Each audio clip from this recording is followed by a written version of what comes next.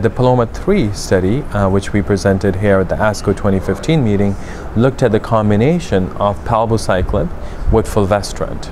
Now, these were patients which were more heavily pretreated. Some of them had prior chemotherapy in the metastatic advanced stage setting, and patients got either Fulvestrant alone plus placebo or Fulvestrant plus Palbociclib.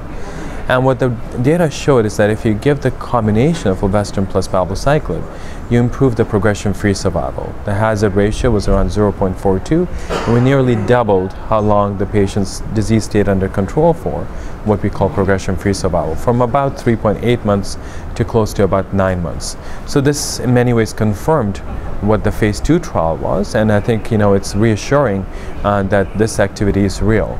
So now there's options of combining with letrozole as per the phase 2 or combining with Fulvestrant as per this phase 3 trial.